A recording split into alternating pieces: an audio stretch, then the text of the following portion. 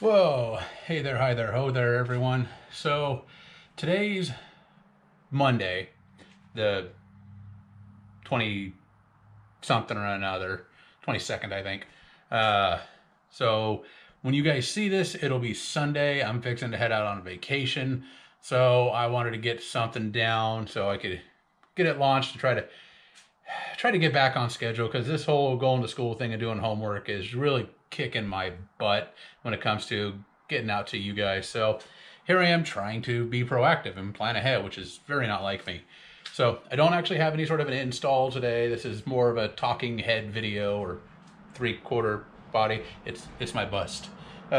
So as we all know, I'm not going to Sturgis this year. I got a buddy of mine I work with. He's never been, so he's going to go instead of me. Because we can't both be gone at the same time, as much as it would be a riot to go with. So I'm going to go next year. So that being said, he's going to be out there for 3 days. I think a Friday, Saturday, Sunday. I think is his plan, or Saturday, Sunday, Monday. But he's going to beeline it from here to there, hang out, and then kind of take the long way around from there, dropping down into the Beartooth Pass and Yellowstone and all that kind of, a 3 or 4 day journey back to town. So what I wanted from everybody out there, if you would participate, is if you had to turn on a light. No, if you had 3 days in Sturgis, and only 3 days, what would you do?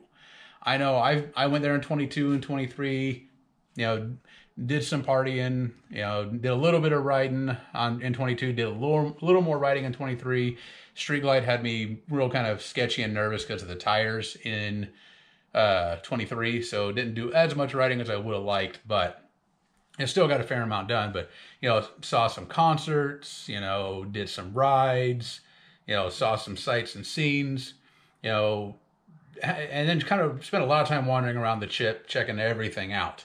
Nights of going to bed at 2 or 3 in the morning, and freezing last year, or sweltering out of my tent by 7 a.m. in 22. Just very polar opposites. But he's going to be there for the concerts that he's actually interested in, which don't appeal to me. I really don't care for Jelly Roll or the other ones that are playing. Travis Tritt would be fun, but, seen him. So, but I mean, I suggested Iron Mountain Road, Needles Highway, and there was another one. Having a brain fart, but the Badlands. Those were kind of the 3 rides that I recommended to him. And if you guys have other ideas, other routes, other rides, other sites to see. I told him about Deadwood. He may or may not get out there. I think he's going to get out to Alzada one day while he's there, and check that out. But other than that, I've given him my experiences and what I've enjoyed, what I disliked. Same as my brother, who was with me on both trips. But yeah, I figured I'd put it out to you guys. Those of you who've been there a whole lot, or have this real, tucked away route that's kept close to the chest, some deep-rooted family secret.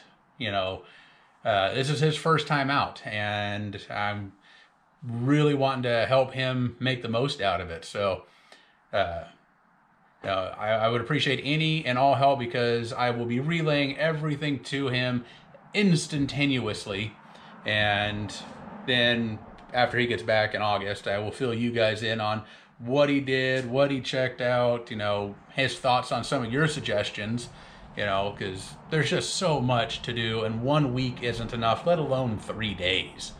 So he is staying out at the Chip, and him and his brother both, so they're going to be tenting it, and then hauling all their gear in, hauling the gear out, all that wonderful gloriousness.